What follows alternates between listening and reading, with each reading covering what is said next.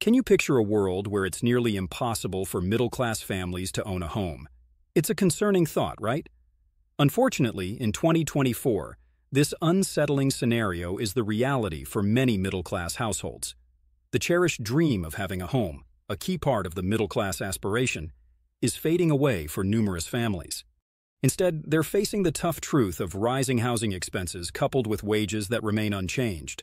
The housing crisis we're experiencing didn't happen suddenly. It's been sneaking up on us over the years, like a slow and persistent force gradually making homes less affordable for the average family. We've witnessed it in the soaring property prices, the increasingly difficult-to-reach mortgage rates, and the growing number of renters dedicating the majority of their income to housing. This isn't your typical economic downturn where things dip and then gradually recover. It's a broader problem, a deeply rooted issue that has been evolving for decades. It's a crisis shaped by a mix of factors, from changing economic landscapes and government policies to population growth and urbanization trends. The once stable middle class, traditionally associated with home ownership, now finds itself on the brink of homelessness. This isn't about individuals living beyond their means. It's about hardworking people and families diligently following the rules, but still facing challenges in maintaining a secure place to live. This situation is happening in cities and towns worldwide, from big cities like New York and London to quieter places like Sydney and Vancouver. The story is the same everywhere. The dream of owning a home, once a common goal for the middle class, is becoming harder to achieve. This isn't a fictional story, it's a harsh reality for many middle-class families today.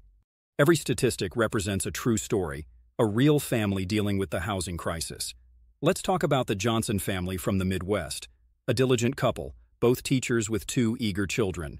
Their aspiration was to create a secure, loving home for their kids. But with soaring housing costs and wages staying the same, they're on the verge of homelessness. The Johnson family's struggle reflects the tough reality of the middle-class housing crisis. Now let's journey to the West Coast, where we meet the Ramirez family. They're a 2-generation household, living together, facing the challenge of making ends meet. Despite their pride in being homeowners, the rising cost of living has brought them to a difficult point. The fear of losing their family home, a place filled with cherished memories, looms over them like a heavy shadow.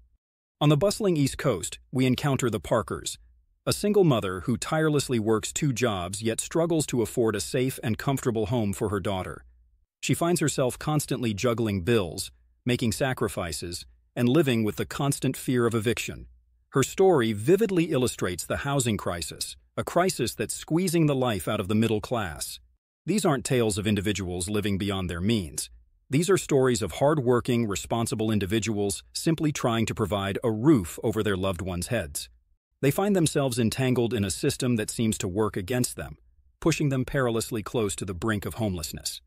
Every one of these families, hailing from various regions and backgrounds, facing different challenges in life, has a shared difficulty: the battle to maintain a place they can truly call their own.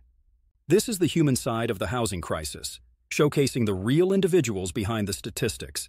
These stories aren't unique incidents. They represent the struggles many families endure. This is the truth of the housing crisis.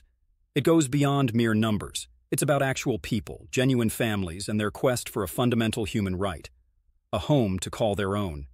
What unfolds when the foundation of society, the middle class, reaches a point where owning homes becomes unattainable?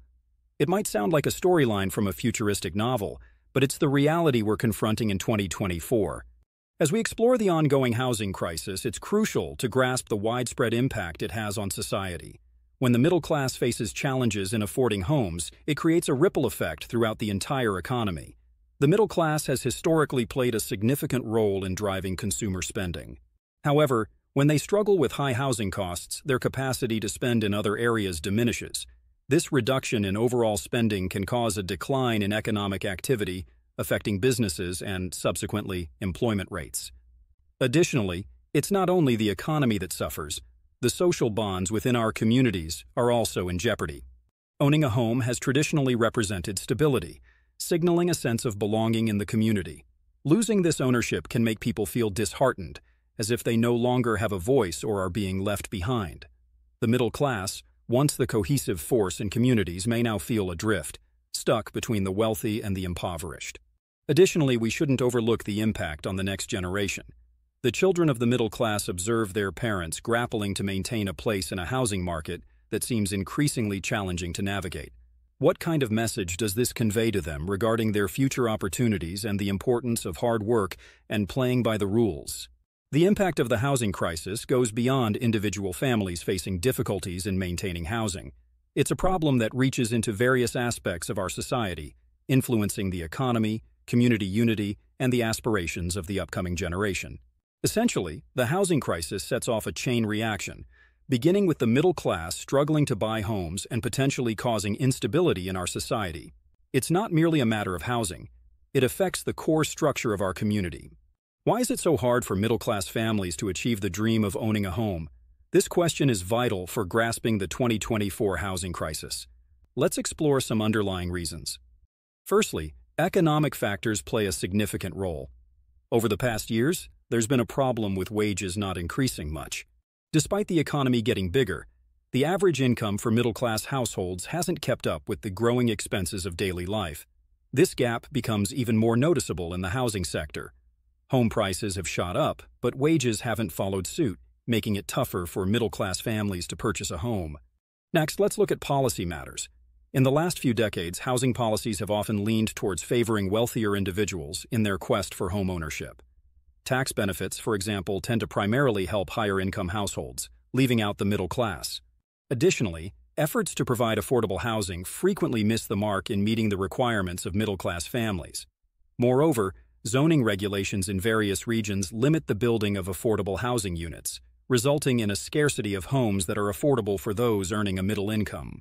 The current housing crisis is a tangled mix of factors, but it's not an unsolvable problem. The reasons behind this crisis aren't fixed.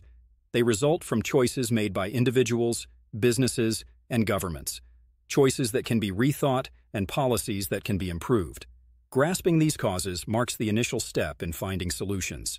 We need to acknowledge the challenges to pave the way for change. Let's carry on this discussion in our next segment, where we'll explore possible answers to the housing crisis. Is there a way out of this crisis? Absolutely. The housing crisis of 2024 is intricate, yet not insurmountable. Potential solutions are within our reach, and they manifest in various forms. First, let's talk about changes in the rules. It's obvious that we need the government to step in if we want to fix the housing problem. Rules that support affordable housing, like making sure there are affordable homes in new neighborhoods and giving tax benefits to builders, can really help deal with the issue. For example, laws about including affordable housing in new developments make developers set aside some homes for people with lower incomes. Now let's talk about new and creative ways of making homes. Because technology is moving really quickly, it's not surprising that it can help us find answers in the housing area too. We can make homes that are cheap, good for the environment, and practical by using modular construction and 3D printing. These technologies make building homes faster and cheaper, so more people in the middle class can afford them. Also, small homes and shared living spaces are becoming more liked, offering budget-friendly and eco-friendly living choices. These new ways of doing things question the usual idea of homes and show that we can live well with less. Finally, initiatives led by communities are also crucial in solving the housing crisis. Local communities, nonprofit groups, and private organizations can collaborate to create affordable housing solutions that match the needs of their community. For example, community land trusts can offer affordable opportunities for homeownership by separating the land cost from the house cost. While these solutions show promise, they are not a one-size-fits-all solution. Achieving success requires everyone to contribute, from the government to private entities, from developers to each individual citizen. We all have a role to play in making these solutions effective. Let's remain optimistic. The housing crisis is indeed a significant challenge, but it's not an unsolvable one. Feasible solutions are available, but they demand collective effort and action. You might be thinking about ways to contribute to fixing the housing crisis. The good news is that there are many practical steps you can take to be a part of the solution. You don't have to be super wealthy or a government official to make an impact. Every little effort matters, no matter how small it might appear. Sure, let's discuss advocacy. It might sound like a fancy term, but it simply means using your voice for important things. Write or call the people who represent your local area and share your worries about the housing problem. Tell them that it's crucial to focus on affordable housing. You can also make a difference by using social media, A straightforward post or tweet can go a long way in letting more people know about the issue. Moving on to volunteering, various local housing projects and nonprofit organizations constantly require extra help. Whether it involves lending a hand in construction, participating in fundraising events, or merely promoting their cause, your time and effort can have a meaningful impact. If you have the means, think about making a donation. Even a modest contribution can go a considerable distance in supplying resources for those grappling with the housing crisis. Numerous organizations provide transparency reports, enabling you to understand precisely how your donation contributes to their cause. And lastly, consider the influence of education. Take the time to discover more about the housing crisis and its underlying reasons. The better you comprehend the problem, the more prepared you'll be to participate in valuable conversations and support practical solutions. Keep in mind that every action, regardless of size, contributes to the solution, whether it's endorsing policy adjustments, dedicating your time to volunteering, making a donation, or gaining knowledge and sharing it with others. Your involvement is meaningful. It's about initiating a ripple effect that holds the potential for substantial transformation. While you may be just one person, never underestimate the impact you can have. A single voice can influence many, and a solitary action can inspire others. Taking one step forward can mark the beginning of a journey toward change. You possess the ability to make a difference. Now is the moment to convert our concerns into actions. Together, we've navigated the challenging reality of the 2024 housing crisis. We've witnessed the faces of those affected, understood the chain reaction it triggers, and identified its root causes. We've explored potential solutions and reflected on our roles in this complex issue. The time has come for each of us to step up and contribute, playing our part to bring about a positive impact. The housing crisis is very urgent. It's not only a problem for the middle class who might be close to becoming homeless, it's a problem for all of society. When our neighbors face difficulties, our communities also face challenges. When our communities struggle, our entire nation faces problems. It's like a ripple effect that reaches every part of our society, and we can't just watch without doing anything anymore. Making a change starts with understanding, and you've already started by learning about the crisis. But knowing is just the first step. It's now time to turn that knowledge into action. It could involve offering your time at a nearby housing charity or supporting affordable housing policies in your community. It might mean speaking out to bring attention to the crisis or voting for leaders who prioritize housing stability. You might question, can one person truly have an impact? The answer is a definite yes. Every action, even if it's small, plays a part in a bigger movement. Every voice, even if it's not very loud, joins a larger chorus. Every step, even if it's hesitant, brings us nearer to a solution. So don't undervalue your ability to make a difference. Keep in mind, we're not only advocating for houses, we're advocating for homes. We're advocating for the stability and respect that accompany owning a home. We're advocating for the future of the middle class and, consequently, the future of our nation.